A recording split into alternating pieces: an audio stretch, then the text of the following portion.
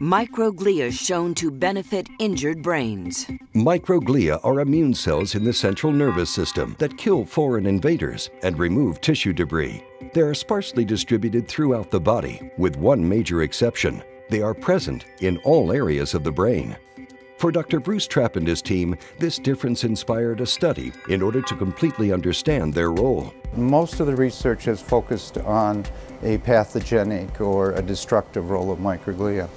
And I think that's because they remove cellular debris, and many people have confused removing cellular debris with causing the damage. In the study, all the microglia in the brain were activated, and then the brain was given a lesion. Lo and behold, the lesion was smaller and not bigger. And then we went in depth to see what the microglia were doing during this protective stage. By surrounding the neurons, the microglia enabled them to continue firing in a synchronous manner. This actually shielded the brain and reduced the size of a subsequent injury. If we could learn how to harness the protective role of microglia, we could develop therapies that may stop progressive neurodegenerative diseases.